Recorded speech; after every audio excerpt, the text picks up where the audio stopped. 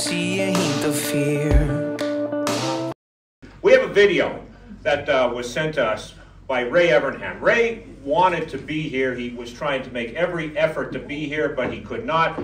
But he was kind enough to send us this video on behalf of his good friend, Billy Pauch. Good evening. Just want to take a minute and congratulate one of my buddies, Billy Pauch, on his induction into the Eastern Motorsports Press Association Hall of Fame.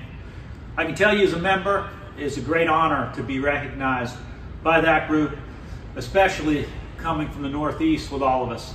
I can tell you that Billy Pauch is one of the greatest drivers to ever hold the steering wheel, racing modifieds, sprint cars, midgets, anything, dirt or pavement. I'm proud to know you, Billy. Congratulations, my friend. If anybody belongs in the EMPA Hall of Fame, it's you, buddy.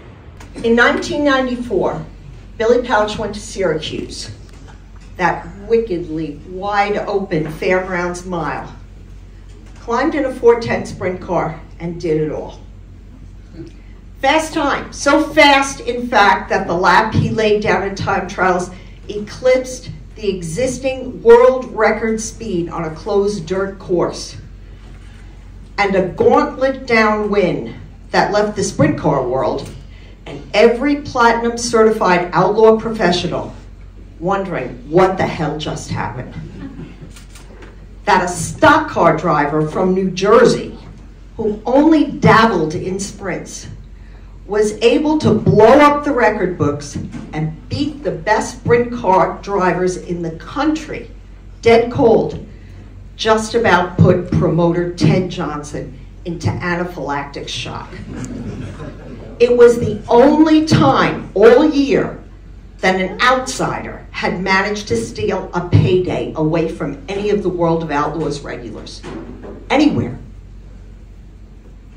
An outsider. That's who Billy Pauch is.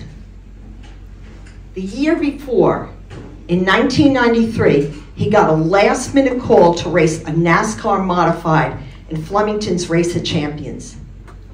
Didn't know the team, never saw the car before, hadn't run blacktop all year, never competed in a race that long in his life. Started next to last. And beat every big name, all the stars in the NASCAR modified firmament. When he pulled into Victory Lane, all the pavement people were like, "Who's he?" Like his Wild West namesake, Billy the Kid is a bona fide outlaw, racing when and where he pleased, never aligned with any sanctioning body or establishment membership, answering to no one. Every single one of the 746 wins that Billy corralled in his career, in modifieds, in sprints, winged, wingless, on dirt and asphalt, anywhere and everywhere, were taken down on his own terms. Members of the press, it is my great privilege and very big pleasure to introduce to you the last cowboy.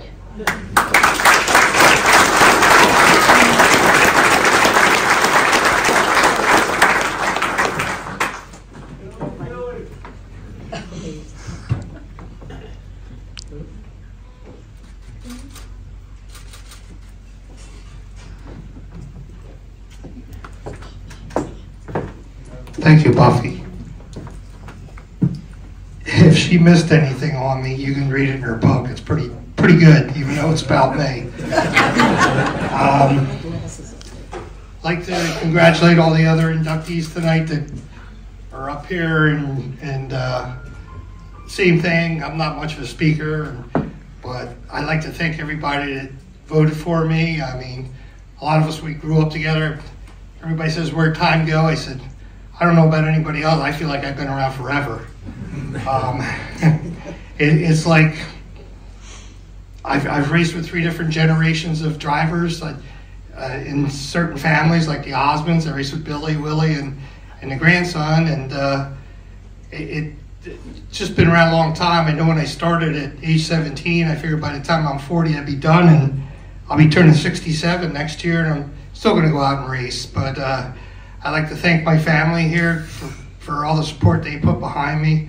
My daughter for what she does in auto racing to keep people informed, and my son for picking up the torch and carrying it on, and my grandson. I'm trying to think. I don't know if I have anything else to say. It's just, you know, just being around all you people and growing up and having you write good about us. You talk about us putting on a show so you have something to write about, but you guys do a good job writing about us to make us look good, to make us heroes, and taking our pictures and stuff like Ace. I remember Ace was probably the first photographer at Flemington that I met, come up to me when I was a rookie, give me pictures and stuff. And I know I've been around a long time, but I think Ace has got pictures of Ben-Hur.